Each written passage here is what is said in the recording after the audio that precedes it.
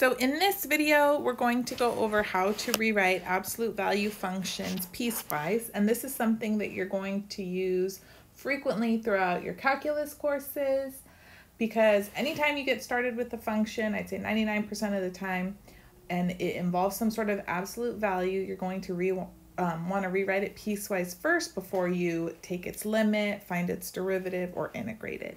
So first, let's just recall the definition of absolute value of x. So if f of x is equal to the absolute value of x, then we can rewrite it as x if x is greater than or equal to 0, and negative x or opposite x if x is less than 0.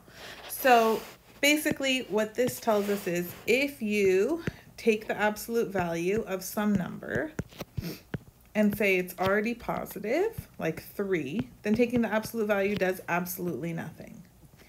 But if you take the absolute value of some number and say it's less than 0, it's negative, taking the absolute value makes it non-negative, makes it positive. Well, what's another way of saying that? That we're going to multiply it by -1. We're taking the opposite of it.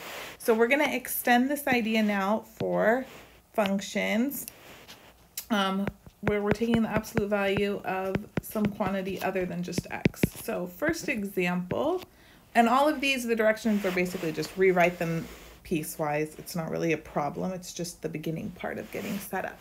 So say we have a function g of x, which equals the absolute value of 5 minus 2x.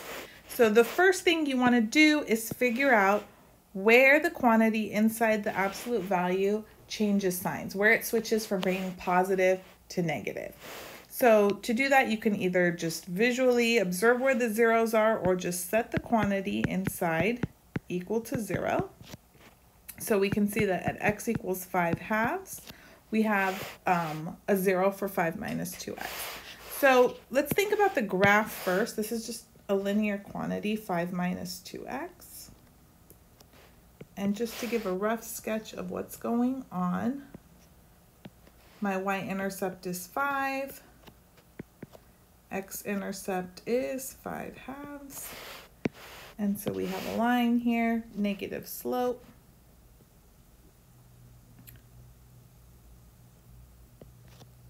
All right, just make the dot a little bit bigger. Ooh, looks so good. All right, so for this portion of our function, where it's already positive, when we take the absolute value, it's not going to change the output at all. But on the second portion here, from 5/2 to infinity, when we take the absolute value, it's going to make all of the output values or the function values non-negative or positive, so it's going to reflect it over the x-axis. So how do we write that algebraically? Well, wherever the 0 is for the quantity inside the absolute value, that's where we're going to split our domain for our piecewise function. So we're going to rewrite this. One portion is going to be for all of the values of x that are less than 5/2, and the other one is for all of the values of x that are greater than or equal to 5/2. So now we have to decide which portion of the function goes with which portion of the domain. So for x less than 5/2, we can see that f of x is already positive, so taking the absolute value won't do anything. It'll just be equal to 5 minus 2x. You can also confirm this algebraically. If you just want to plug in a value that lies within this interval, say x equals 0, well then 5 minus 2 times 0, that's already positive. So if you take the absolute value of 5, it's still 5. For x's that are greater than 5/2, you can look at the graph and see that those values are negative. So when I take the absolute value, it's going to multiply them by another negative in order to make them positive.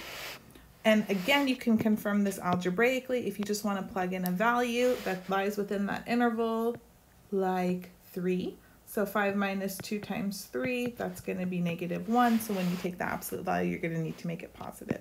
And so we're done. So here's my piecewise function representing g of x, which is the absolute value of 5 minus 2x.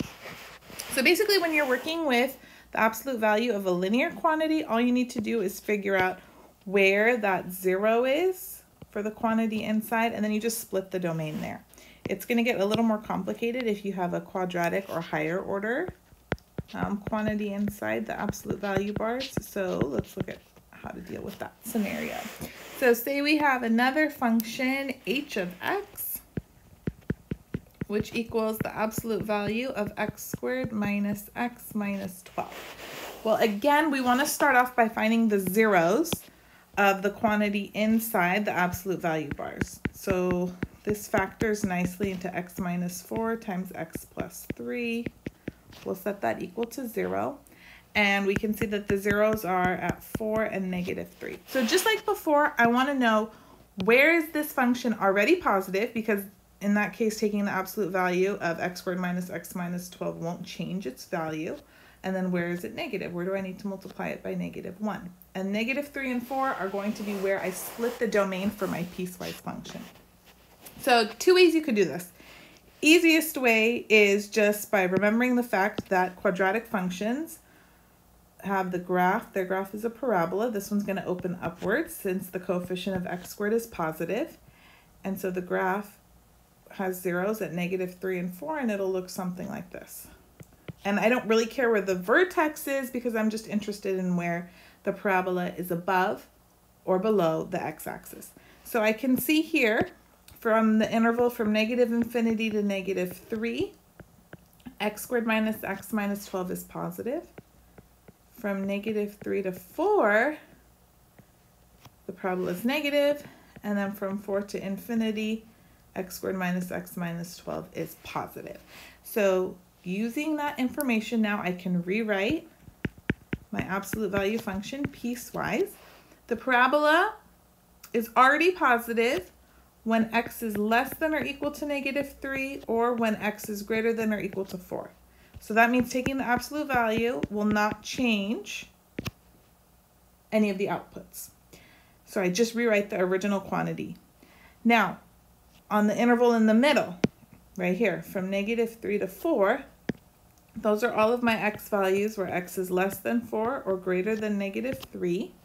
Well, since the parabola x squared minus x minus 12 is negative there, when I take the absolute value, I will be taking the opposite of all of those function values, or making them positive.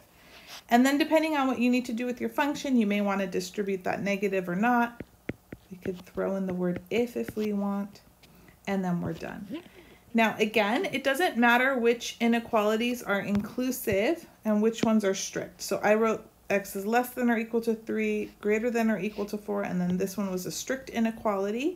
You could also change it up if you want to write it the other way, or make any little mix match.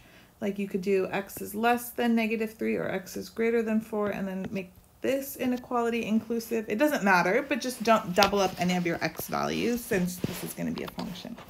Okay, so give a couple of these a try on your own and then check back in for part 2 where we're going to look at even more tricky examples.